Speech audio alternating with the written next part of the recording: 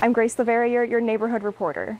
In Keene, the Cesar E. Chavez National Monument honors and recognizes the life and work of Cesar Chavez, and it recently gave a warm welcome to the 30 newest United States citizens. And I'm a nurse by profession, got my master's in public health, and now I'm a U.S. citizen. 30 people now get to call themselves citizens of the United States, following a naturalization ceremony at the Cesar E. Chavez National Monument in Keene. Originally from Kenya, Lucy Chege has been in the United States since 2006. After getting her degree here and working as a nurse, she is now part of a whole new community of citizens.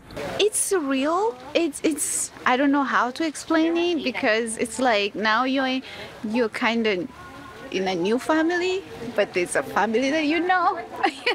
And the citizenship is forever. I feel much more relieved that I don't have to renew my permanent residence card every 10 years. I'm going to be a citizen for the rest of my life or even beyond. The ceremony took place at a historic location in Keene, honoring the legacy of Cesar Chavez. These people come, put in the time, work hard to become United States citizens, and go through the whole process and see that come to fruition here in one of our national park units is just a really wonderful thing. Yeah, I'm happy that I get to do this, and the U.S. gets to give us this opportunity to do this.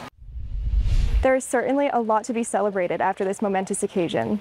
At the Cesar E. Chavez National Monument in Keene, I'm Grace Leverrier, your neighborhood reporter.